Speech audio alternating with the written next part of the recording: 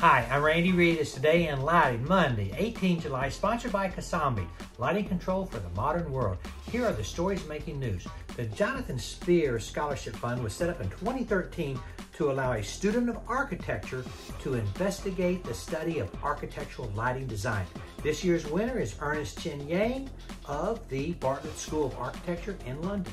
IES and PNNL announced the second installment of their special 5-part free webinar series, Taming Data Complexity, Thursday, 4 August.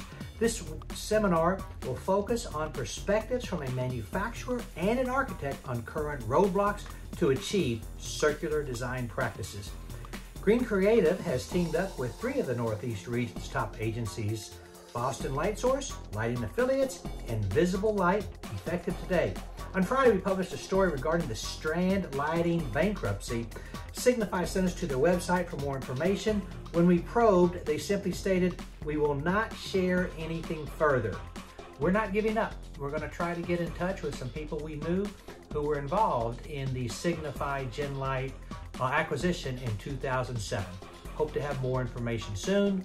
McWong International has an opportunity for an experienced product manager who will be responsible for driving the development, scaling, and deployment of McWong's award-winning lighting control product line. And the Dow was up finally on Friday, had a nice day, 658, NASDAQ up 201, Acuity gained $2.70, Signify was almost 3%. That's it. Go light up the world. Have a great week. Pray for peace.